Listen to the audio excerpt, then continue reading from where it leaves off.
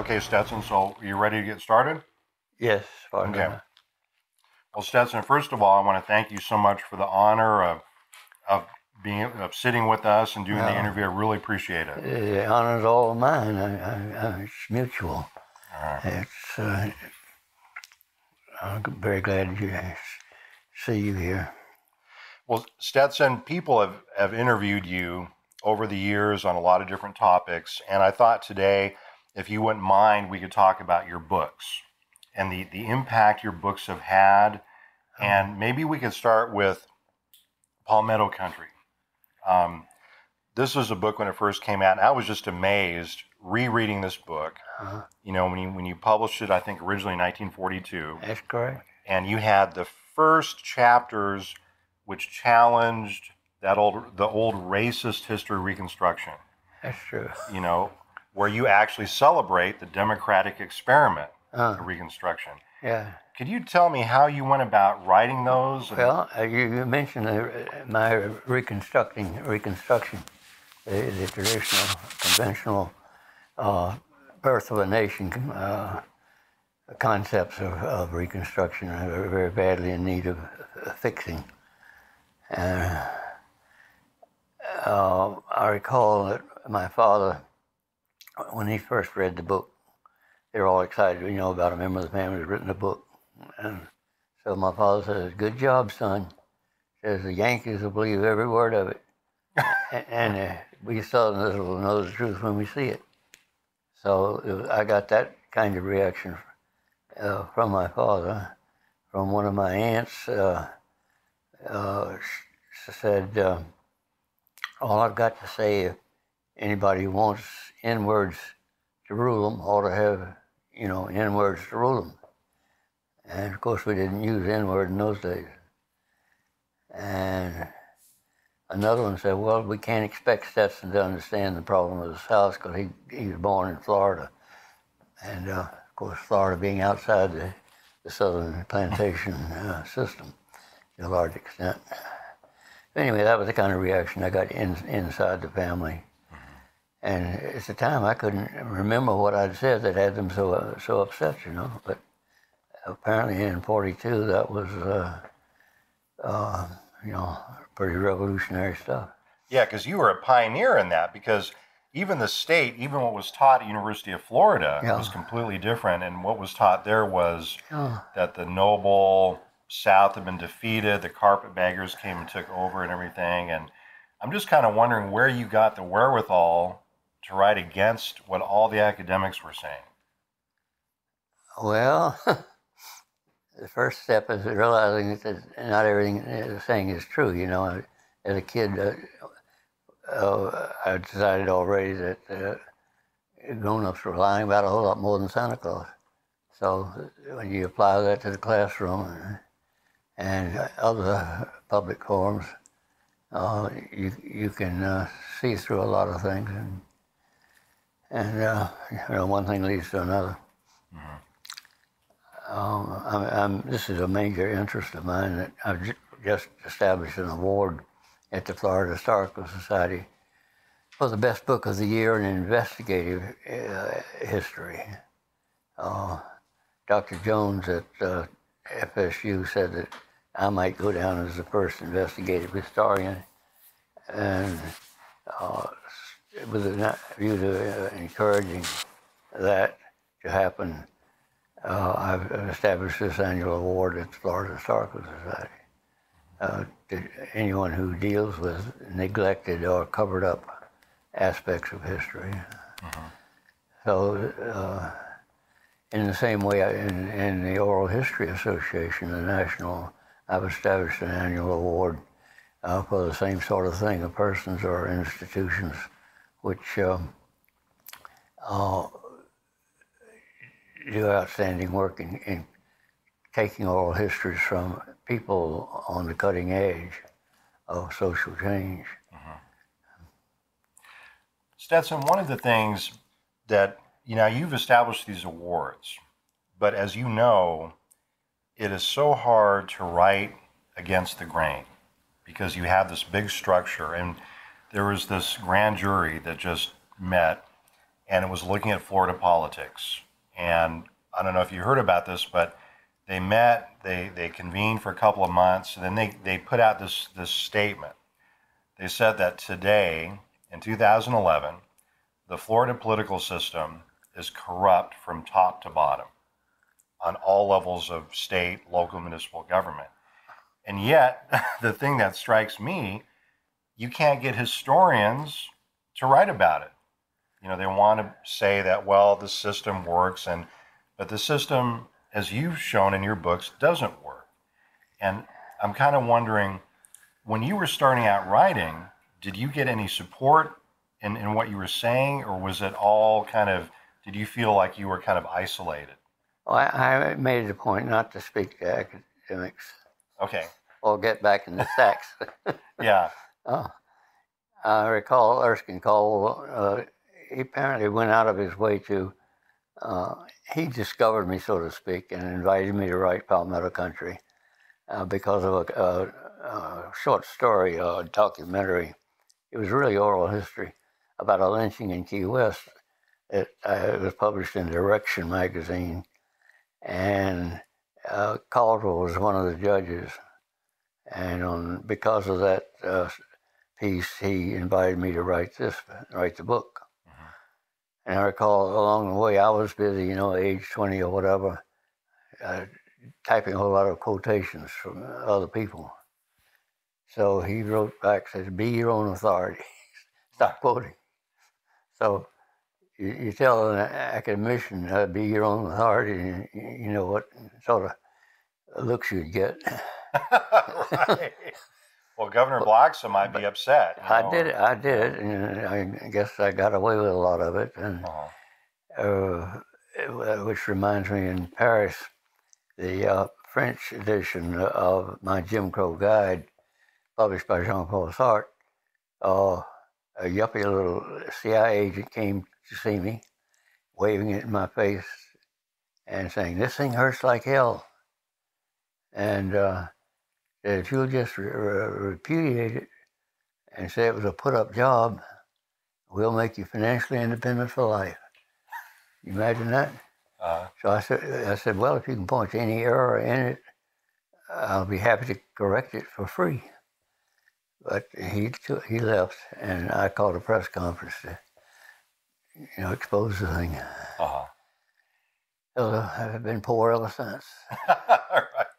Stetson, could you talk a little bit about, I've been thinking about Erskine Caldwell and Tobacco Road, and could you talk a little bit about him, what he was like? My father had a furniture store in Jacksonville, and one of his salesman collectors, I worked with him closely in the back alleys collecting dollar bills, made the remark, his family, he said, lives on Tobacco Road. And Caldwell got, he said, all of his stuff, Tobacco Road stuff, from this fellow's father. And I said, you never know whether it's true or not, but that's what he said, and made such other remarks as Caldwell knows he'd better, any time he crosses Georgia, he'd be better be at an altitude of 40,000 feet. So, the collection of letters that Caldwell coaching me as we went along, I recall I had, it was published by Duell, Sloan & Pierce, quite a respectable publishing firm at that time, and the manuscript came back to me from the publisher with all sorts of red ink notations and so on. And I'd said that the houses of prostitution on Houston Street in Jacksonville, the going rate was $2, and a special student rate, $1. And the editors had put big red question marks there. So by the time I got it, Caldwell had scratched out all the question marks and wrote, "You know damn well they do." So it stayed in, I think. But I was going to say that the collection of his letters to me was apparently a unique, discreet collection. He never did that for anyone else but me. So the University of Georgia purchased them from me. And those letters may be found there in the library. It seems like Caldwell was a good editor of this series. Yeah. After he had invited me to, write the book, I said, "Well, where are your guidelines? What are we supposed to go by?" He said, "I don't have any." I said, "Well, the series ought to have some kind of cohesion." He said, "Well, I don't have anything." So I sat down and wrote about a 7-page prospectus on what I thought the series, the nature of it, and the scope of it, and so forth. And I sent it to him, and lo and behold, he sent it to all subsequent authors were given this thing that I'd written. But he had no preconceived notions of what he wanted. Yeah. He actually told me, don't think I'm telling secrets on him, that he was disappointed in the series, and that probably only 3 or 4 of them should have been published. And that mine was a book to be proud of. So all that was gratifying. Stetson, what did you think about Caldwell's short stories? You know, he was known for the novels and everything. But yeah, it's been a long time since I was impressed at the time, and I guess I still would be. They reflect a Southern tradition of telling stark, dabbling in blood and guts, as though they were talking about cooking greens or something, and all in one breath, and not much punctuation. After you finish cutting her head off, you started to work on her toes or something, and blah, blah, blah, blah, blah, without any emotion at all, So I think Caldwell was doing some things in that tradition that, just stark telling of things and no playing around with it. Yeah. We know there's another writer I wanted to ask you about, Stetson, before we move to your next book, and that was a woman by the name of Lillian Smith, who I also admire greatly. Lillian Smith? Lillian Smith. Who? She wrote Killers of the Dream, and she also was from Florida. I think she was originally from Jasper. And there's a story I've heard you tell about her where when Theodore Bilbo was on his deathbed, he was saying that he didn't want to go because there's 2 people who are ruining the South. One of them was Stetson Kennedy, and the other was Lillian Smith. My memory plays tricks on me about people and name. That's very interesting. She had set up a school in Georgia where black and white kids would go together. You're not saying Lillian Smith, are you? Yeah, Lillian Smith. Lillian Smith. Yeah. Well, yeah, I can talk about Lillian Smith. Okay. We were, to the best of my knowledge, the only 2 Southern white book writers, authors, who were crossing swords publicly with the Jim Crow system. And yes, she had a place in North Georgia where black and white people and kids came on weekends and workshops and so forth. She edited with Paula Snelling a magazine and addressing segregation among a lot of other things. But in those days, my recollection is that she was ascribing racism to a psychological aberration on the part of us whites. Narcissism, she said, is what it amounted to. And if we just stopped looking at things that way, racism would go away. So there's a problem in psychology. And that never did strike me as having much merit. It may be one little aspect of the whole thing, but it's far more complex than anything about thinking white is beautiful and black is ugly. So ideologically, we crossed swords somewhere about segregation, and it was published in the magazine Common Ground. and attracted some attention. Later on, I gather after I'd left Georgia, when I was there, she was, memory tells me she was very reluctant to sign petitions or write letters or work with any organization. So we felt that as an activist, she was not doing enough, if anything. Mm-hmm. But I have to footnote that by saying I understand in the later years she did become very active. Yeah. But there's one anecdote I can tell you. Senator Theodore Bilbo of Mississippi was on his deathbed awaiting surgery for cancer of the throat. And he called a press conference. And at that press conference, he waved a copy of Lillian Smith's, I think, Strange Fruit, and my Southern Exposure. And he said to the presser, I much prefer the throat-cutting style of the surgeon, the vertical style. These two books are trying to cut my throat horizontally. Right. So I have the clippings, and it's something else, you know, it's a sign of those times. Yeah. Well, let's talk about Southern Exposure, Stetson. You have, I'm looking at the a copy of the book, and there's a quote from the Boston Chronicle from the review. It says, as Uncle Tom's Cabin became one of the greatest single forces in the eventual overthrow of slavery, so can Southern Exposure play a major role in freeing the country of segregation. What was your goal in writing this, in writing Southern Exposure? Well, the publication date, let's see, was 42. Is that correct? No. It was, yeah, Palmetto Country was 42. Yeah, 42. And then Southern Exposure was 46. Mm-hmm. And the history of the writing of that book, I went back to the beginning of World War II. And at that time, President Roosevelt had proclaimed that the war aim of the Allies was to establish the 4 freedoms for all the people of the earth.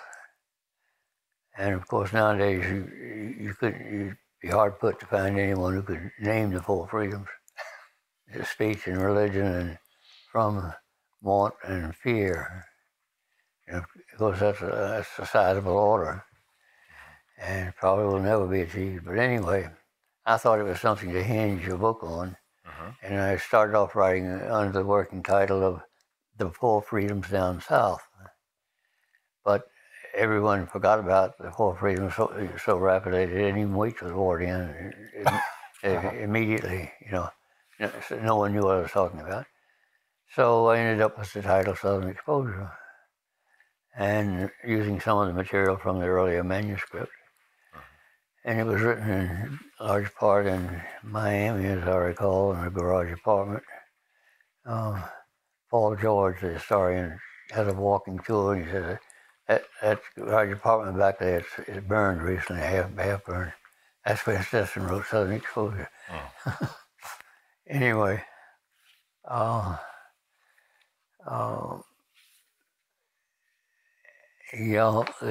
took the war very seriously in terms of what the outcome. Everyone on the earth, all the leaders from the Pope to all kinds of potentates and labor leaders, everybody was busy writing on what we were fighting for, you know.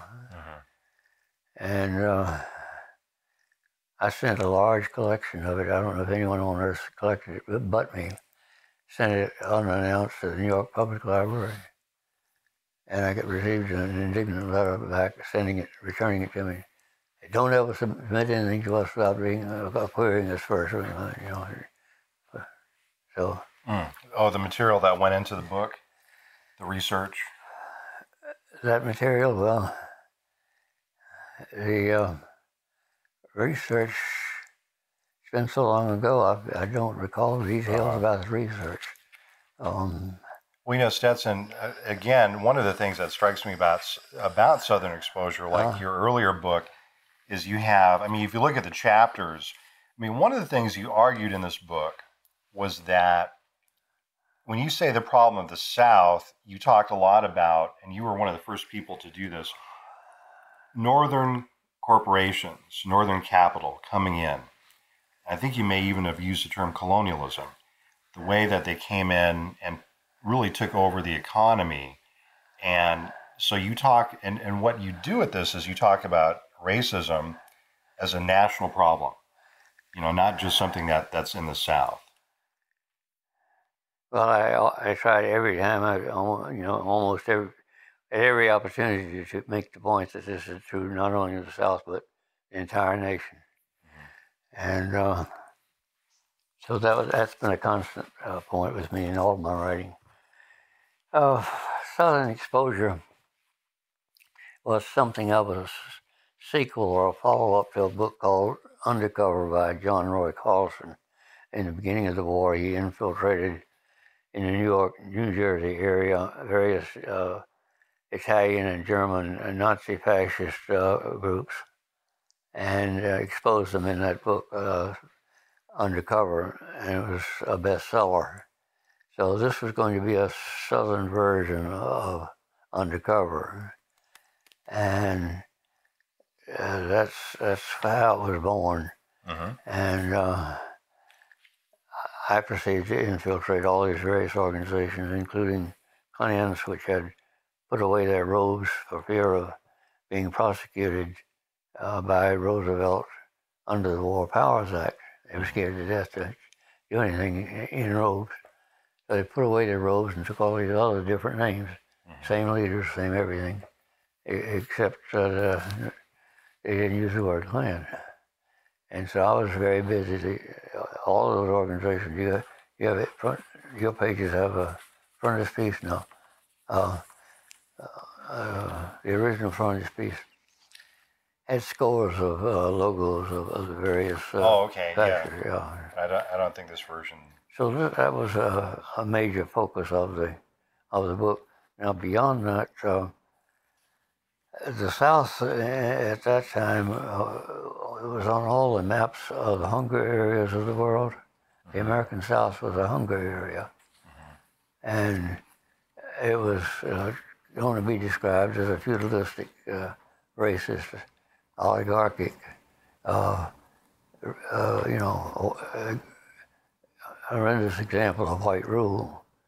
The electorate hovering around 20% because the poll tax kept poor whites from voting.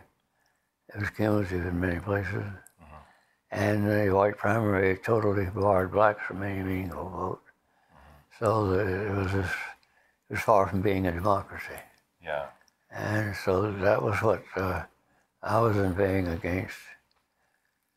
I remember one critic, I forget which one, said that anger against injustice of every kind flickers like a blue flame from every page.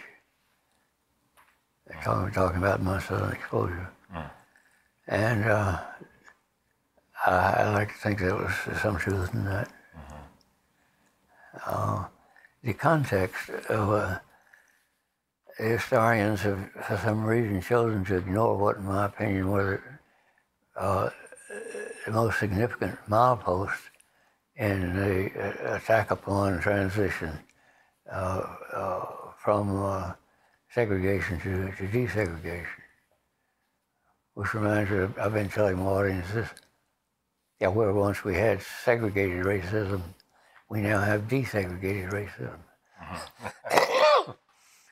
Anyway, some things happened in that period, and one of them was a Durham statement, in effect, a manifesto.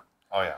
And that Durham statement was like raising a standard, which all men of goodwill could repair, set forth, the totality of Black Americans to want to be treated just like everybody else. They don't want any Black republics or anything else. They want to just be treated like everybody else.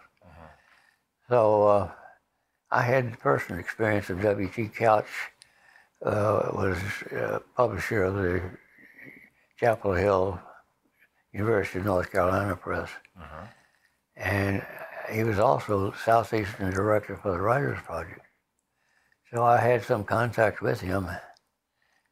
I recall we asked him why he didn't have any African Americans on his staff. He said, well, the old standard thing, I would if I could just find a qualified one.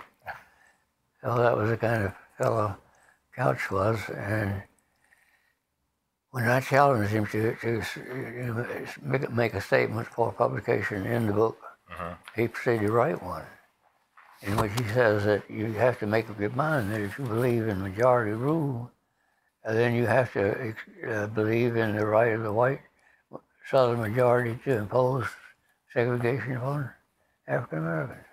So under majority rule. Of course, at that time there was an extensive black belt, states and counties all running across the South.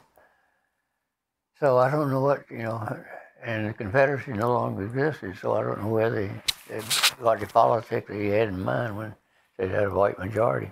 Yeah. It was in a position to vote on such things. Anyway. Well, one of the arguments you make in Southern Exposure, Stetson, which, again, was so far ahead of its time, was if I understand your argument in this book, it's that racism costs the entire society dearly.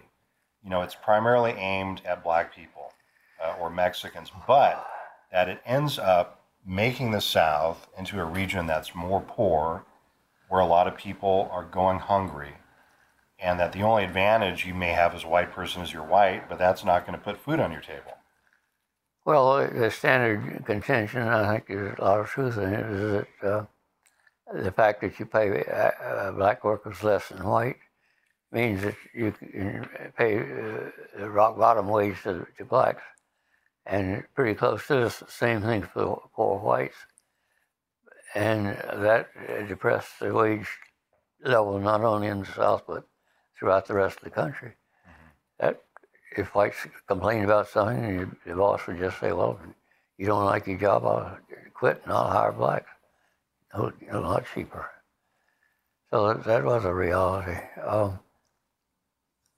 There was another milepost, the publication of a report called Nation's #1 Problem, meaning the South.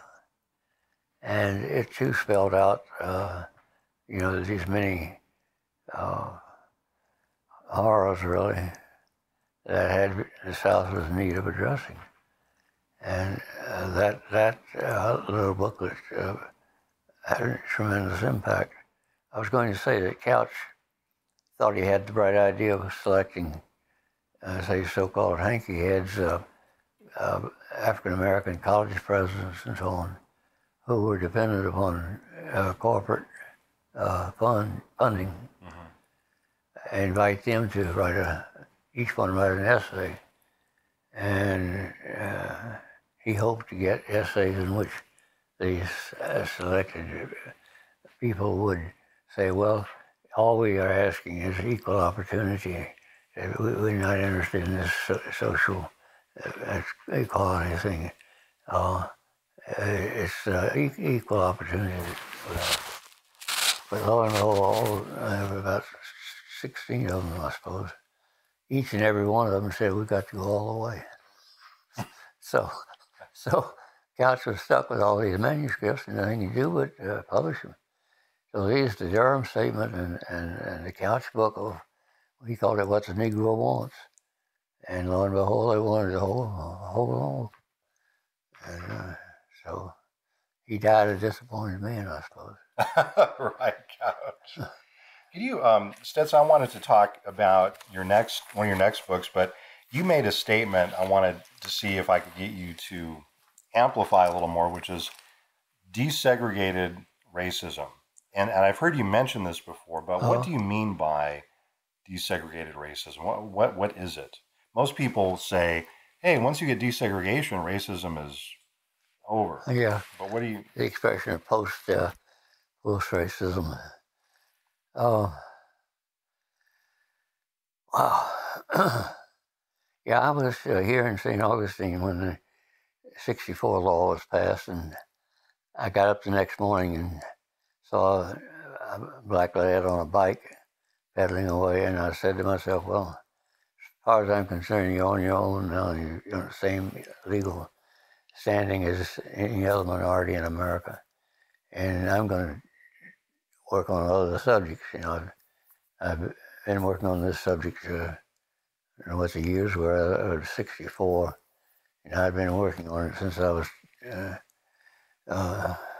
20 years old. So that's a long time to be working on one subject.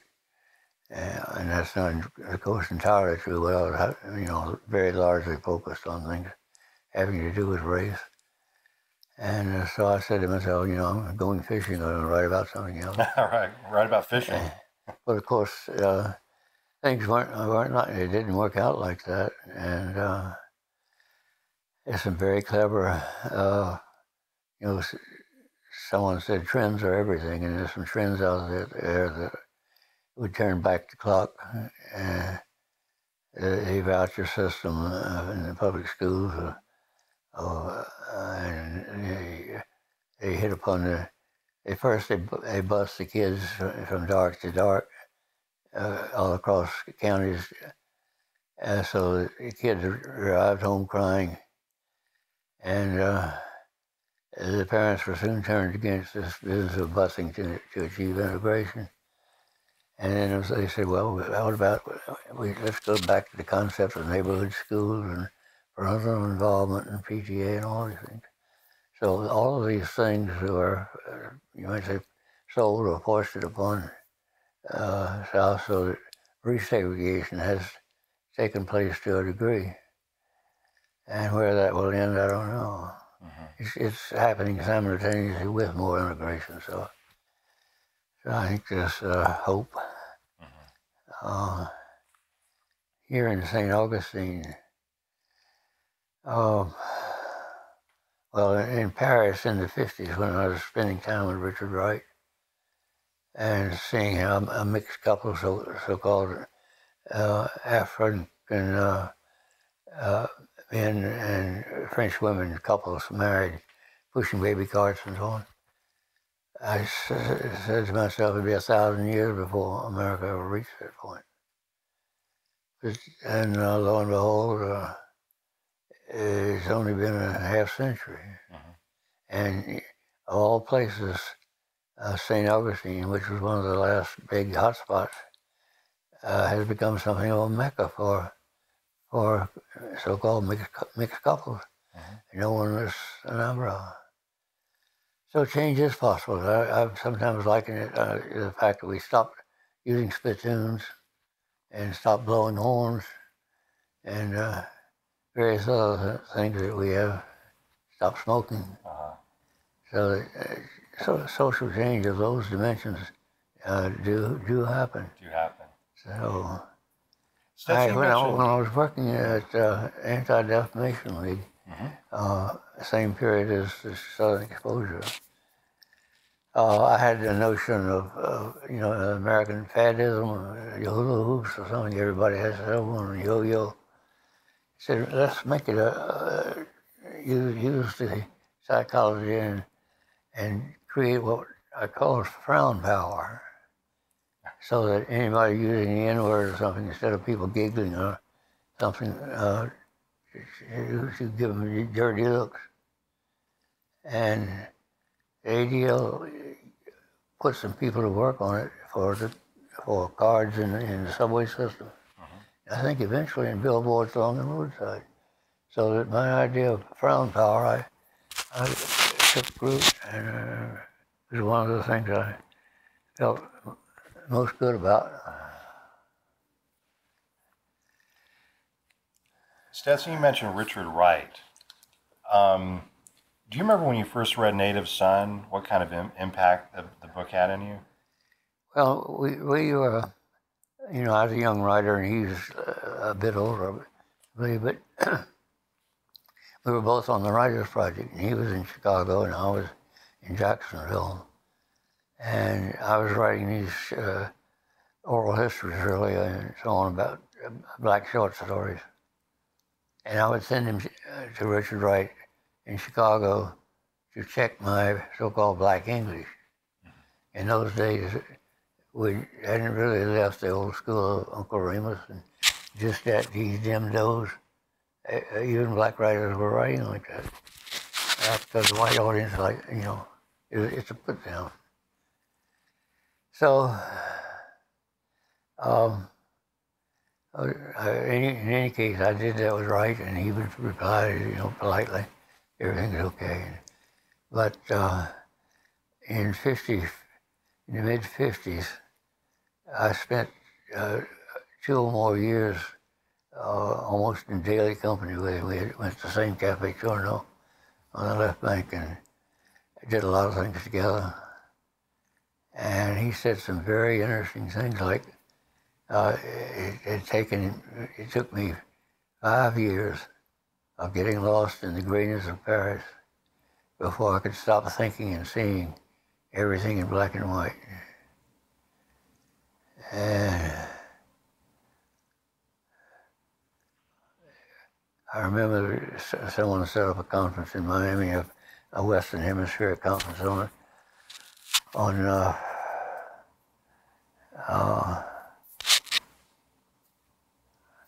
what's the word for it? Negritude.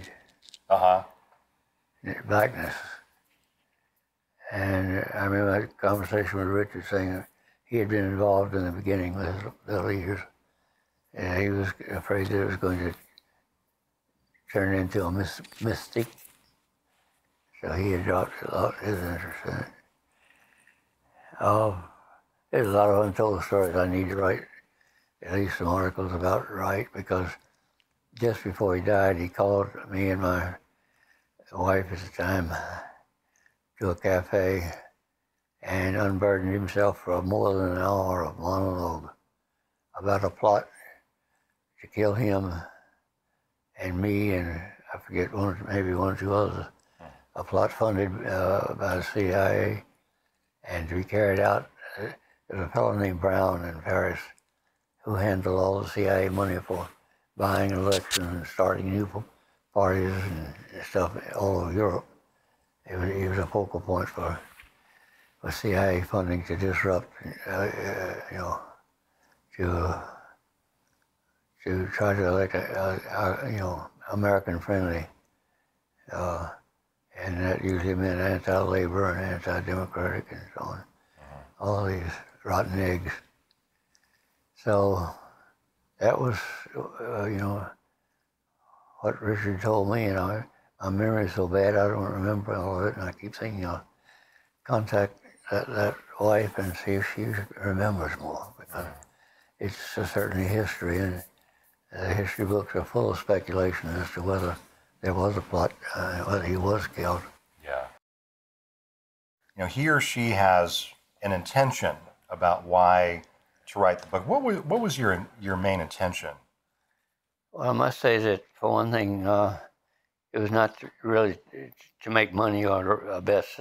My first wife, in fact, a Key West girl, used to say, "Can't you just write one bestseller and then get on with all this lynching and stuff?" And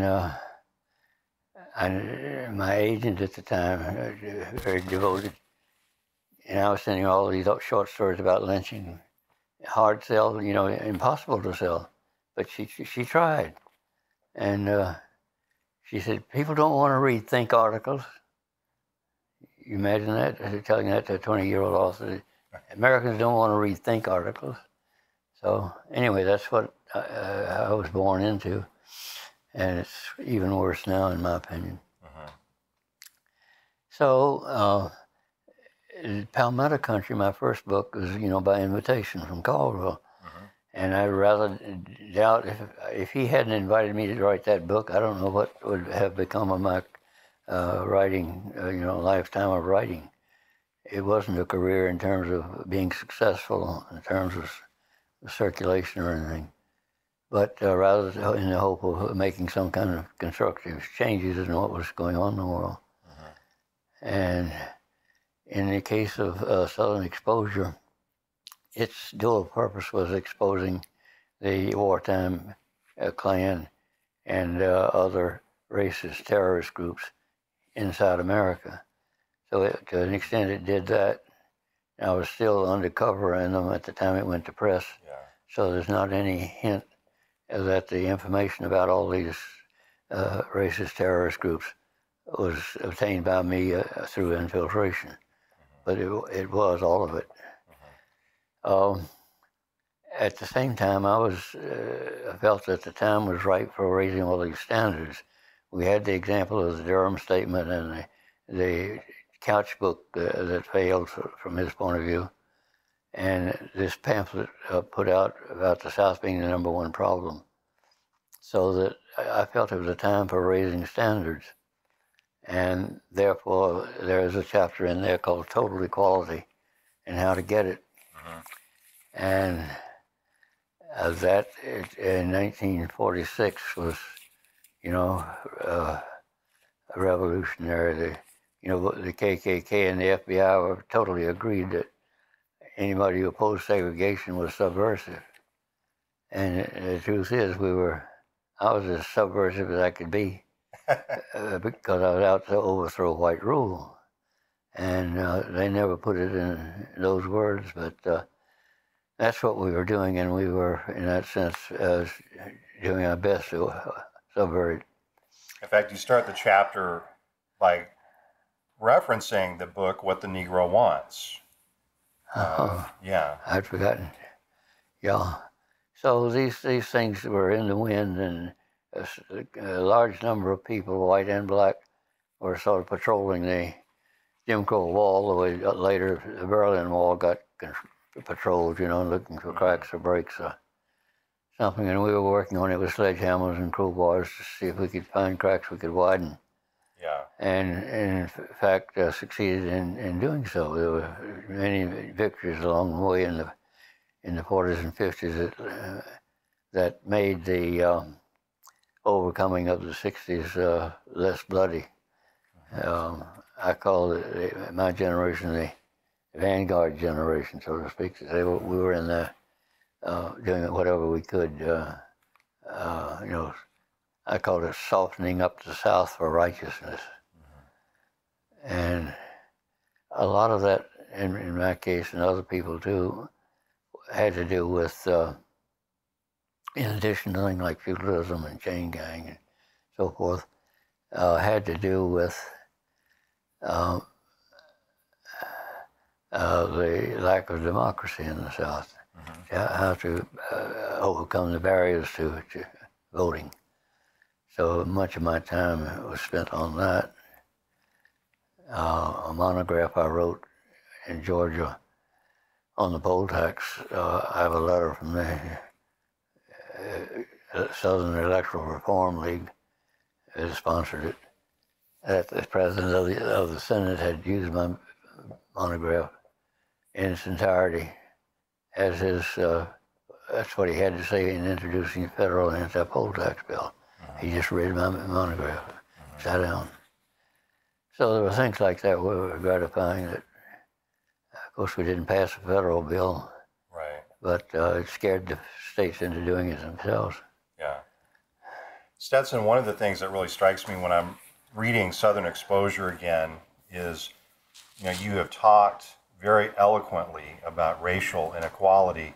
And in this book, in Southern Exposure, you talk equally powerfully about class inequality and the economy and the importance of economic inequality. How did you come up with that critique of the society?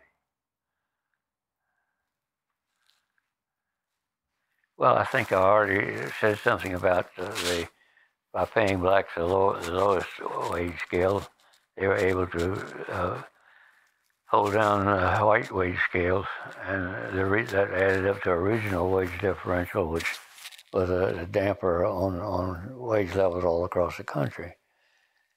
And during the same period toward the end of the war, I guess the history books reflect that the big unions put up many millions of dollars for what they called Operation Dixie, and they were going to come south and get local black and white workers and train them to be organizers and organize black and white workers in the same union. And when Grand Dragon Green, Samuel Green in Atlanta, heard that, he said, we will fight horror with horror. So he was looking upon the black and white in the same union as horror. And so there'd be a counter-terrorist campaign on the part of the Klan, which took the form of drive-by dynamiting of union halls and beating up of the organizers and so on. So I was right in the thick of all that, and a fellow named Horace White was textile. Probably weighed 260 pounds.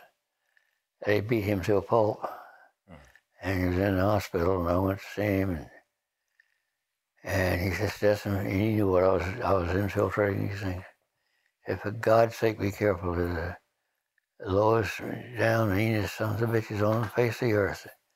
And if they catch you, they'll kill you.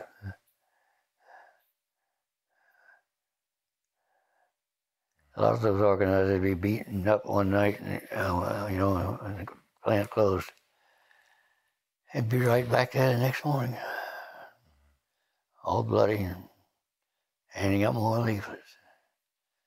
A lot of real heroes. Trying to unionize. Yeah.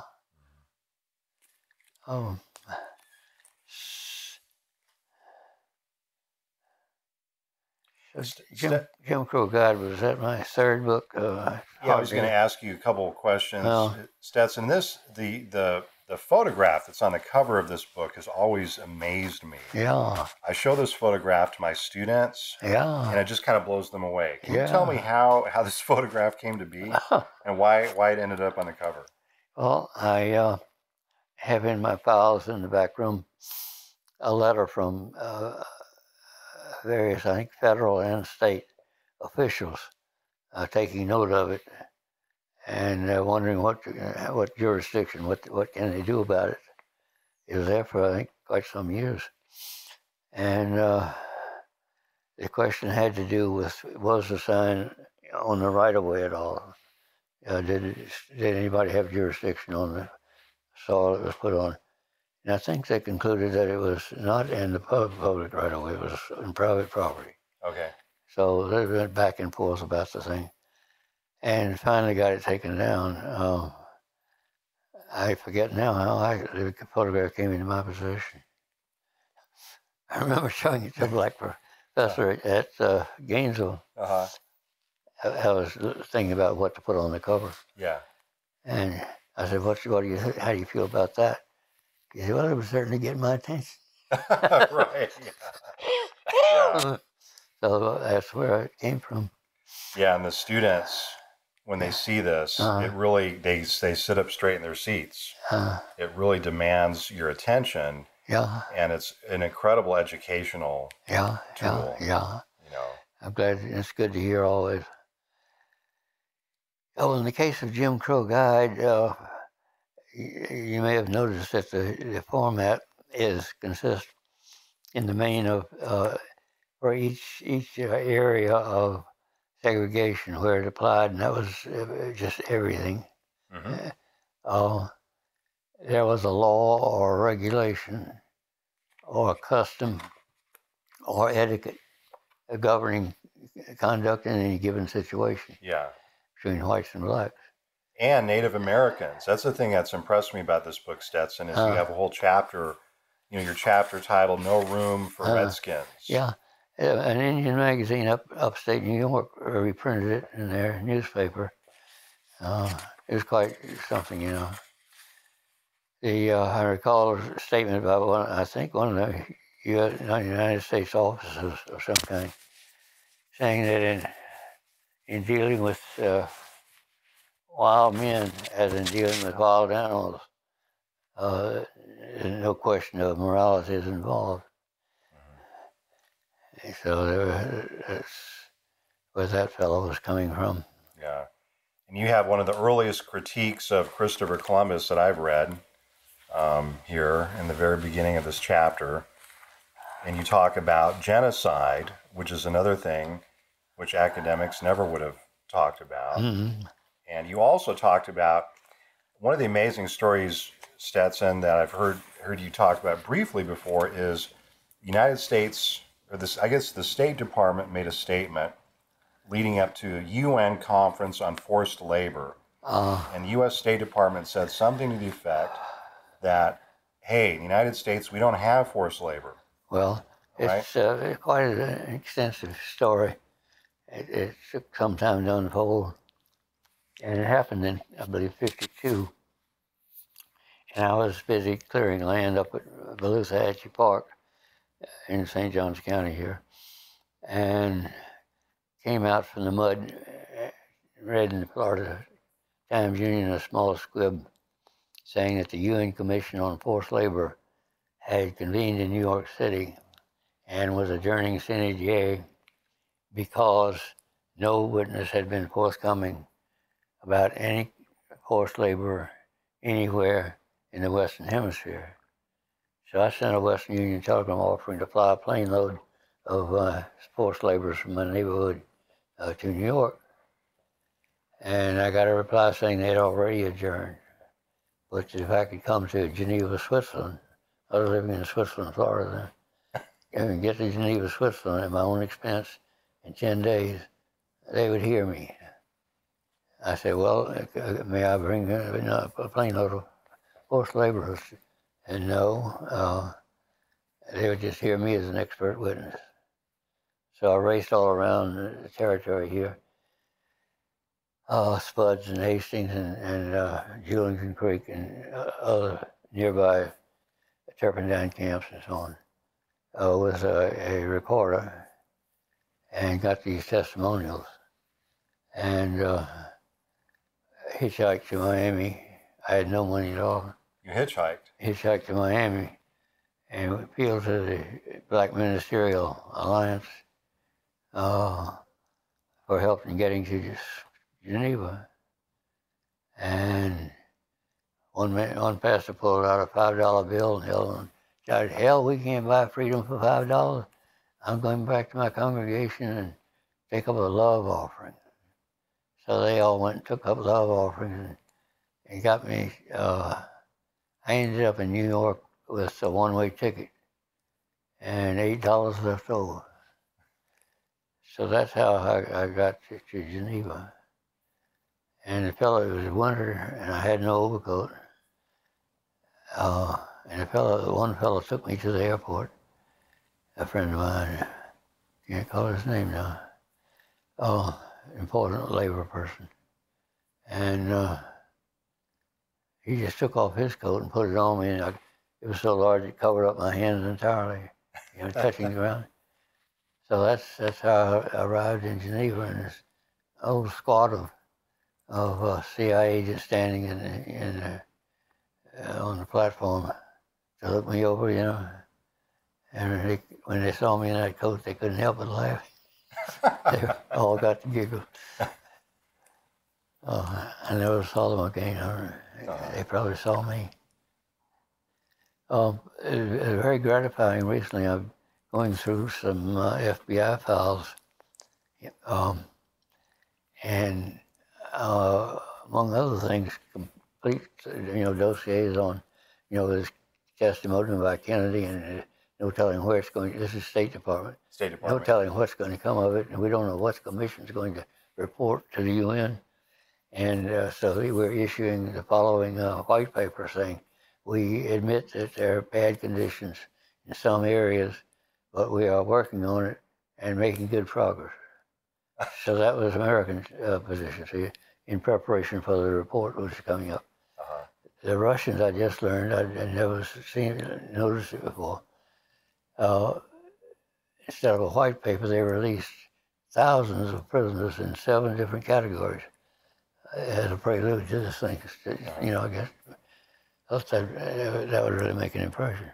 But anyway, it was a result of what I had done, and I was very glad to see it happen. But before that, before you brought that testimony, the United States, the position of the U.S. was there was no problem with forced labor or exploitation. The truth is this government of ours frequently takes notice of things and does surveys, but the general public doesn't read them, and the official doesn't they're just another survey and put it on the shelf. So it's on the shelf, because that's what struck me, Stetson, is when you put that your testimony together, you used some government reports, right? Right, and the European academics said, well, these are government reports, telling the truth. Yeah. I said, yeah, they're government reports. I said, can't believe it.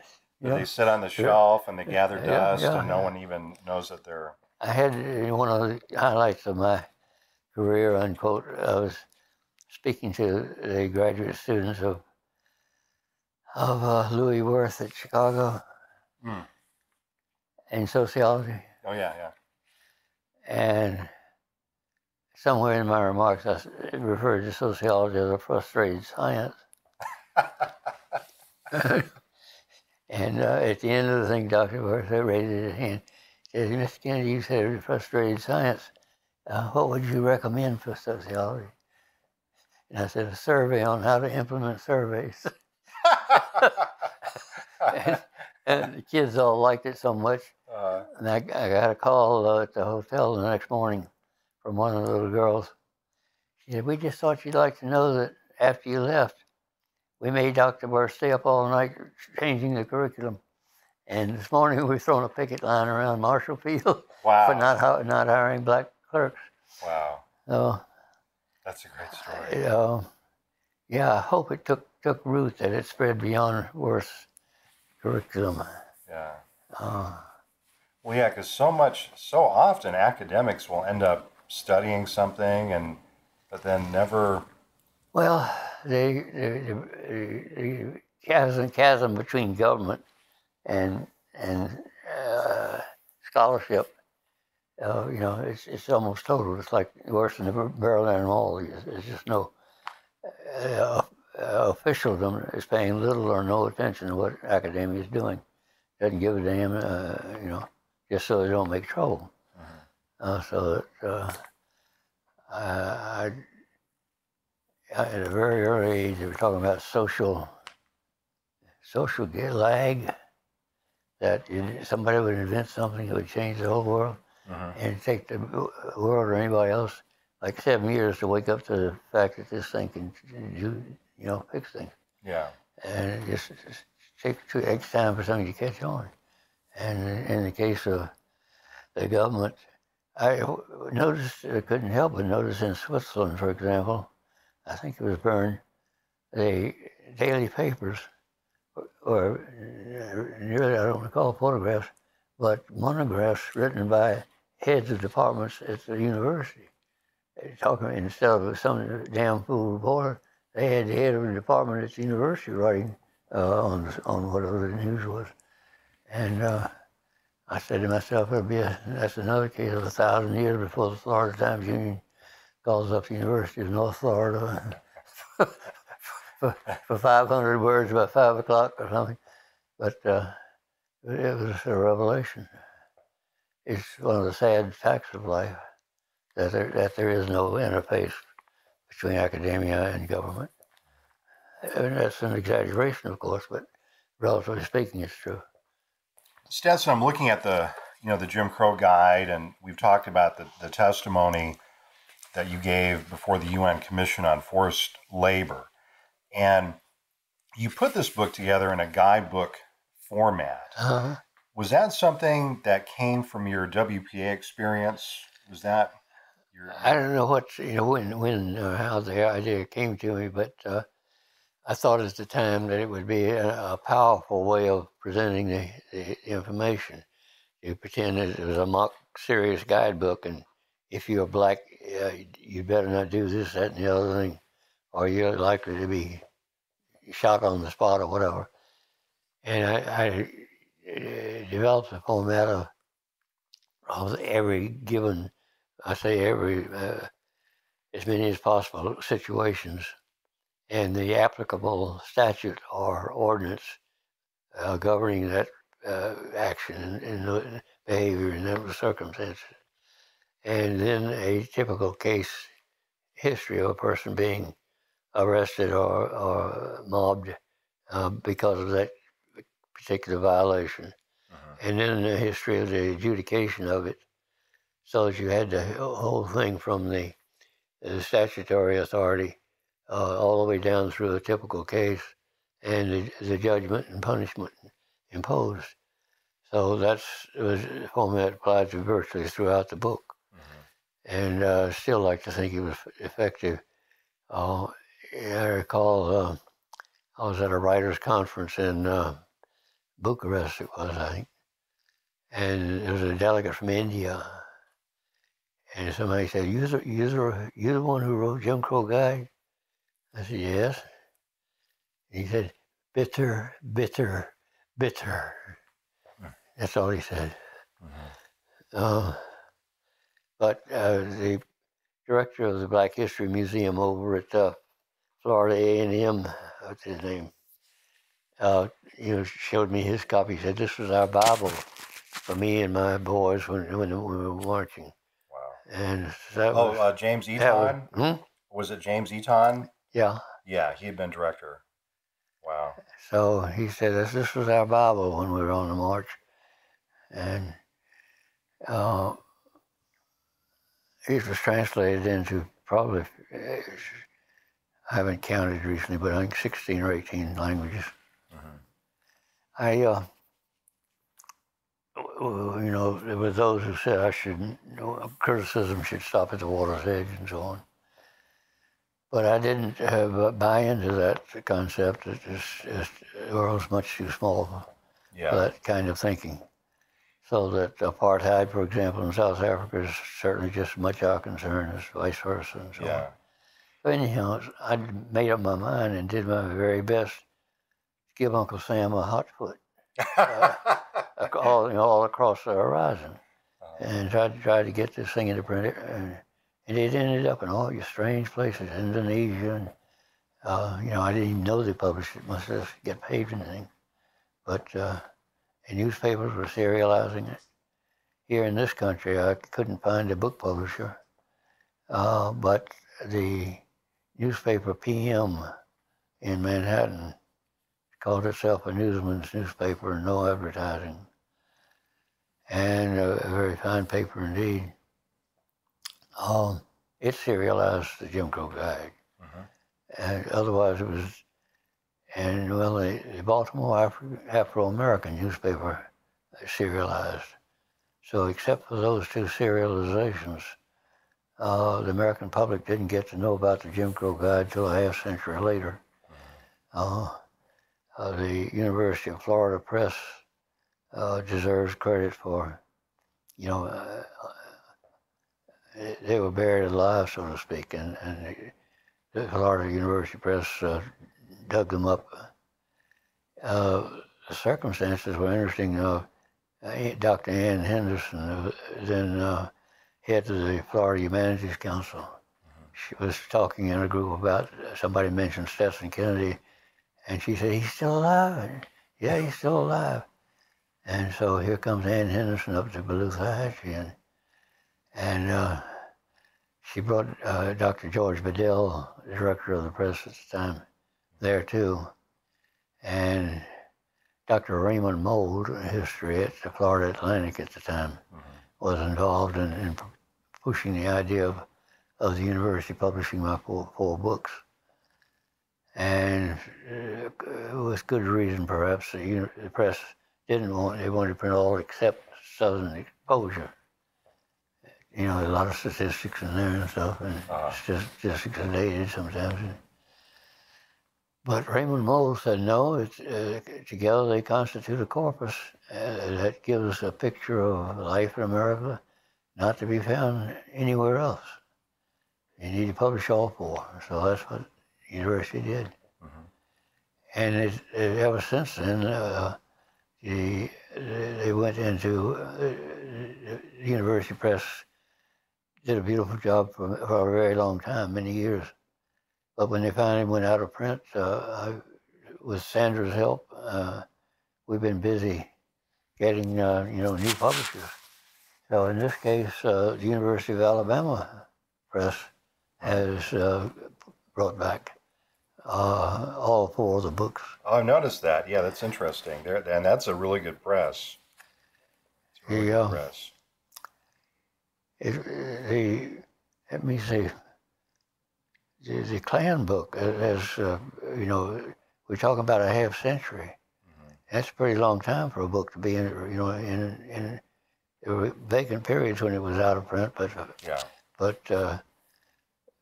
for example, the French edition of the Klan book is back in print.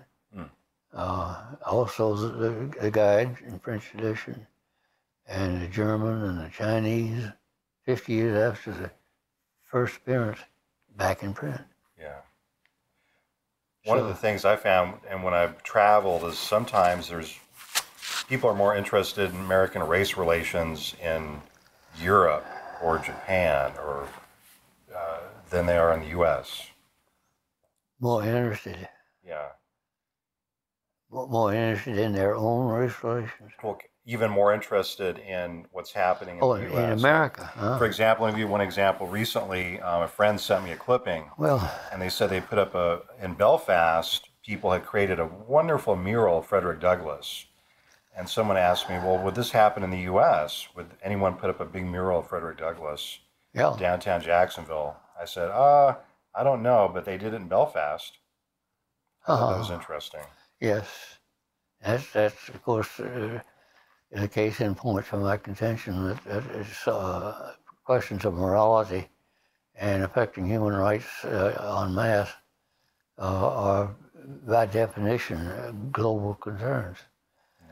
I was in France that I first encountered the expression that the United States is an integrally racist nation. I said, what in the hell do the French mean when they say we're integrally racist?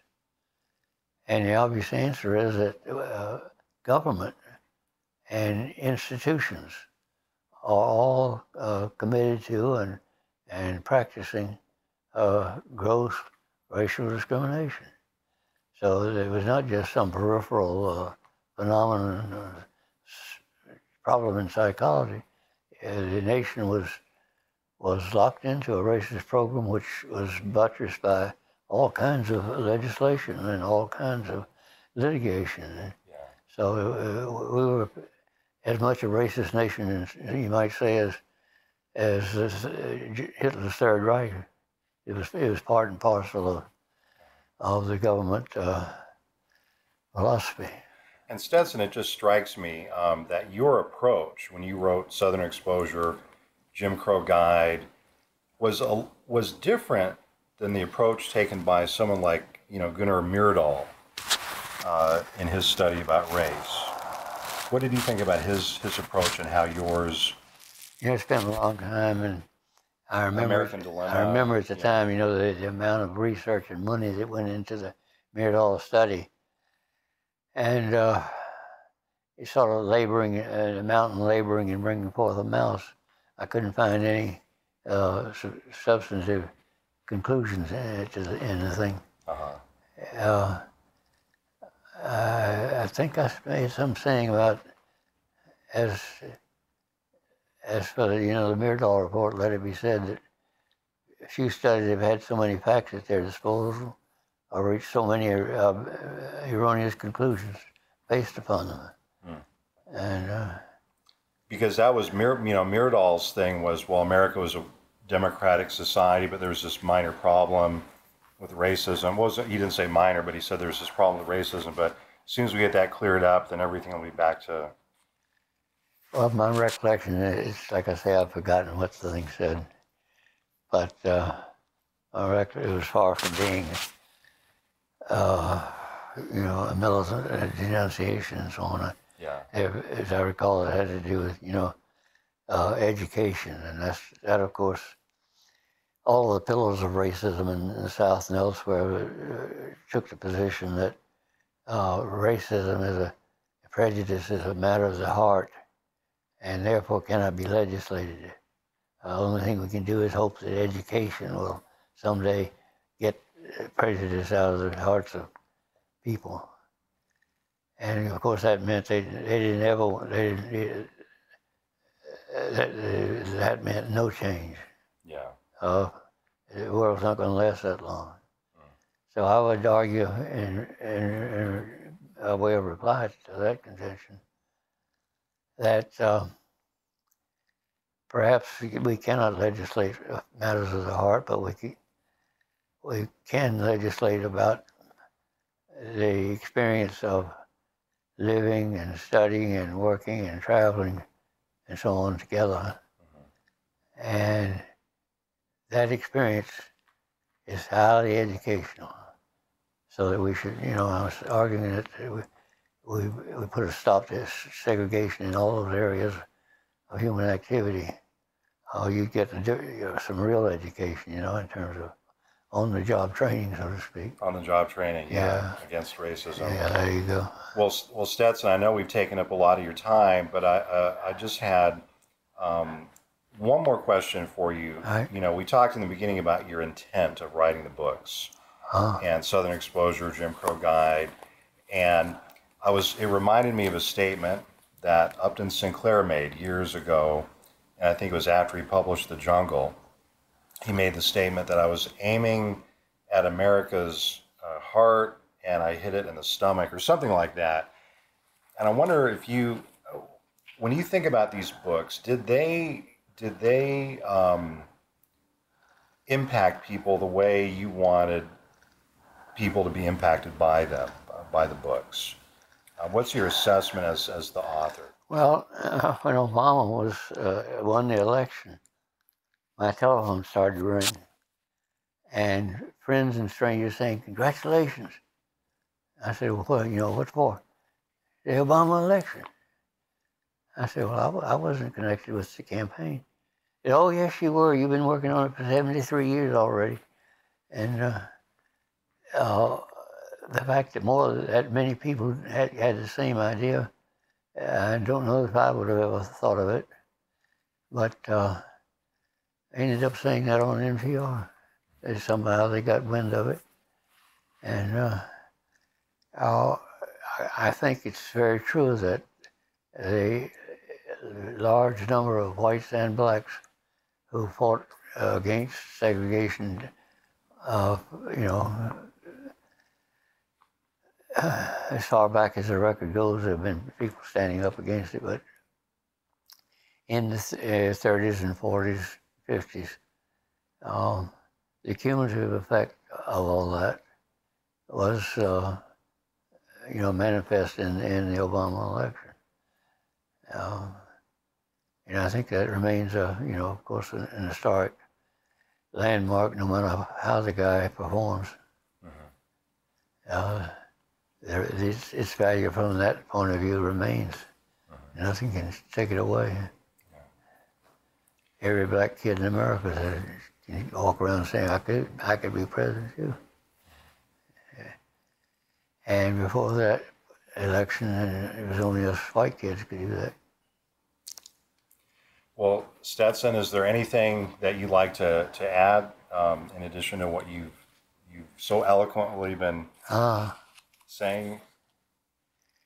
Well, my concern at present is the extent to which, I come out of this background of a century of the feudalism and peonage and all the rest, and racism. All the forms of oppression and exploitation have changed, and this is characteristic of human history, that the form changes, but the exploitation goes on. And now, for the 21st century, it appears that it's not feudalism. We've got a far more serious and possibly unsolvable problem of corporate control over government and institutions. And when you get any single group, a powerful group, possessed of vast sums of money,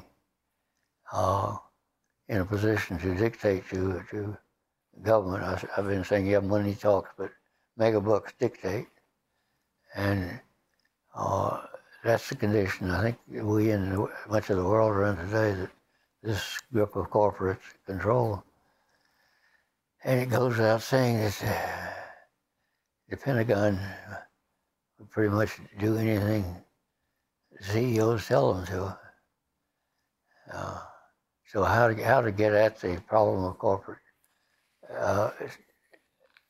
Lincoln's formula about government of, by, and for the people has been supplanted by government of, by, and for the corporations.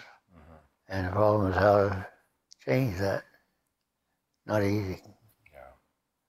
Because above all, they are effectively controlling the public mind more effectively than any potentate, a pope, or dictator of any kind ever thought of doing. And we're precluded from seeing through the realities of American politics. Well, that's why we need to continue reading Southern Exposure and Jim Crow Guide, and we've all been fixed like our cats, you know. We can't possibly vote right. Okay. All right, well, Stetson, well, thank you so much. It's been an honor to talk with you, and we'll continue later in the summer when the weather allows, and we'll look forward to talking with you again. Yeah, I like it.